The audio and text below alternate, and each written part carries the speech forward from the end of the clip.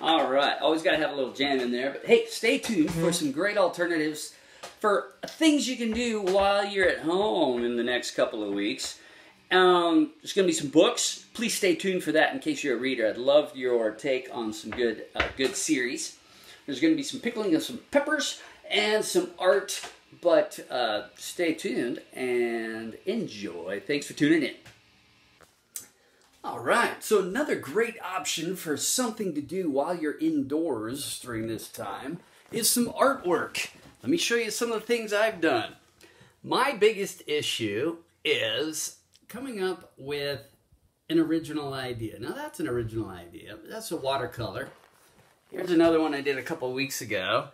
I guess Freud would probably like to get a kick out of that, or get his hands on it. I don't know what's going on there. But you just draw whatever's happens to be in your mind, and give it a go, because you never know. I really like that ice cream one. I think that's a ton of fun. But an original idea is what's hardest for me to come up with. This is a ripoff of one we saw in Tahoe. But, you know, what the heck? I'll give it some spin. I'll do my own version of it. Here's a fish. That was an original. There's one. Kind of screwed up the pinky, but that's okay. This other one up here, also not my idea. Ripped that off of a picture saw in a gallery on a cruise ship. Believe it or not. This one just did last week or so. And I liked it well enough to frame it. Tore the paper up a bit. I like that one. And you never know. And the frame cost me $1.50 at the thrift store. And this one my mother-in-law did. She's great. There's my puppy. He's great too. But, so some artwork. You never know what you might come up with. And just like writing a song or writing a story, you draw a bunch of them, and you keep 1 or 2 for every 5 that you throw out. But give it a shot, you know? Sometimes you end up with some stuff that's pretty interesting, and you never know. You might end up being a real artiste. So give that a shot. Another great option is to can some peppers. Now, you might think this takes a lot of work, but it really doesn't. And once you get it done, once you do it a few times, it really doesn't take that long at all. Basically, you want to go to the store, grab yourself some carrots, jalapenos, and a sweet onion, or white onion if you prefer. One tip on cutting these jalapenos up is to wear some gloves. And as you cut them up, have a garbage bowl beside you. And if you want milder peppers, pop the seeds out of the rounds you finish cutting, like you can see there. And then collect your pieces. You'll need about 1 carrot per jar, 5 to 6 jalapenos per jar, and 1 large onion to divide among 3 jars or so. And then you can do whatever you like too. This time I'm making this one with extra heavy onions on top. I did 2 more in the pot already with no onions to see what that's like. Last week we did some with a hard-boiled egg right in the middle. And that was a ton of fun. I'm looking forward to seeing what that looks like. Anyway, you have your large spaghetti pot, and I have all my jars already built. There's a 1/4 cup of garlic in the bottom of each one, 1 carrot, but you could do 2 carrots, and then 5 or 6 jalapenos per. And over here we have our hot brine recipe, which is 5 cups of canning vinegar, 1 cup of water, a 1/4 cup of sugar, and 3 teaspoons of salt. And you don't really want to play with that at all. Leave that as is, because it works really well just like that. Now, you can use a ladle to pour this in, or if you have a pour pot, you can just be careful and start filling up your jars. This is actually a 4-jar recipe for the vinegar. The brine recipe is actually meant for 4 jars. But I find doing 4 jars at a time is a bit much, because you need to eat these when they are about 4 weeks old, between 4 and 6 weeks old. Earlier than 4 weeks and they aren't quite pickled yet. Later than 6 weeks, they start to get soft. Anyway, this has to be hot. The brine has to be hot. I'll bring this water up to a boil and make sure my brine and jars are nice and hot. I use spaghetti sauce jars. I think it's Classico. Any of them that have this type of lid instead of the real thin type lid. This is a nice lid. You can also use a regular canning lid, but I use these 3 or 4 times, making sure everything is clean, and I'm still able to get a really good seal. So I use them 3 or 4 times before moving to a traditional canning ring like this.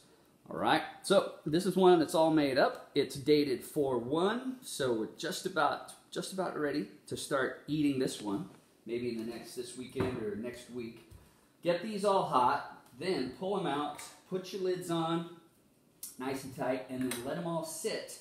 And at the end, as they cool, you'll hear this lid start to pop. You'll hear lids pop, and that's because the vacuum's being created, and that lets you know you have a good seal, and the peppers will stay good and fresh.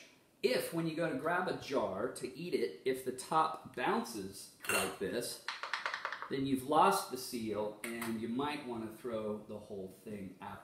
All right, so I'll put the recipe in the description, but this is another good option to take up your time while we are being quarantined. All right, so another great thing you can do is to get into a really good book series. Now, I'm particularly stoked about books. I am an avid reader, so let's just get right to it. Been reading for a while. I didn't really start reading fiction until I was an adult. Prior to that, I read tech books and read for knowledge. I've read a lot of science books, a lot of religious books, a lot of theology, eschatology, origins, this versus that, etc., etc. But let me set you up with some good books, and then also tell me, because I'm always, on search for a great series. More gritty detective stories is kind of my thing. So if you have a lead on a good series, let me know, because a lot of these have 20 or so plus books, and I've read them all in the last few years. And so now finding a good series is just like, wow, that's gold at the end of the rainbow. So, all right, in no particular order, but saving a couple of the best ones for last. The J.D. Robb series, the In Death series, is very good. Very gritty, but it's raw, but it's good. Someone new, fairly new on the scene, Linda Castillo. The Kate Burkholder series is exceptional. It's about a girl who was raised an Amish girl, and she gets banished from the Amish community, and decides to become a detective. It's really good, so check that one out. Of course, the Craig Johnson Longmire series is really good.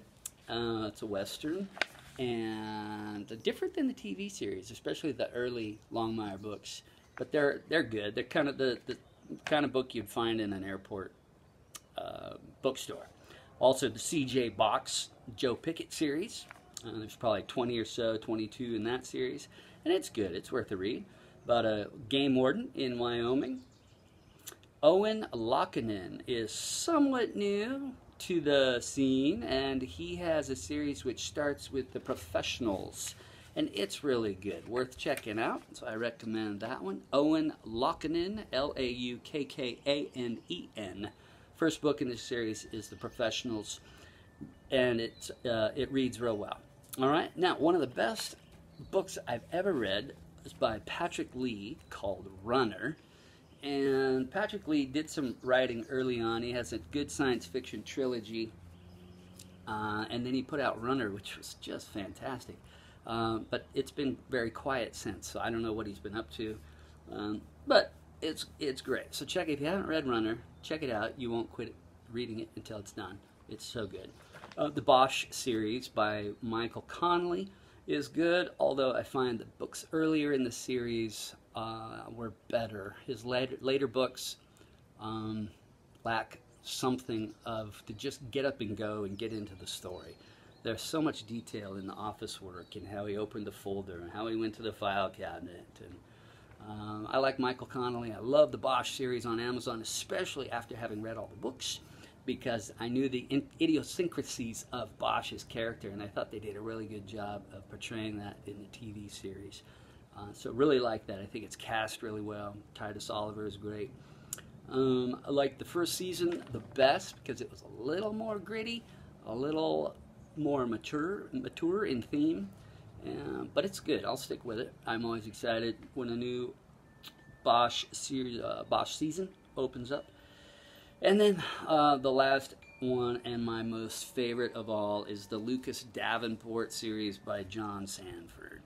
There's probably 24 books in that series, and it's been such a joy to get to know Lucas Davenport.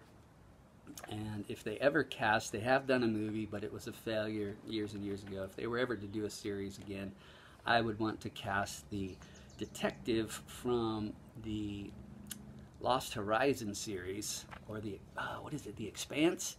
Maybe it's The Expanse on Amazon, a science fiction. The guy that plays the detective in that series is perfect for Lucas Davenport. All right, so John Sanford. All right, so there you have it. Do some pickling of peppers for a fun family activity. Of course, you can work out, you can do an instrument, you can learn something new like that, but try your hand at some art as well.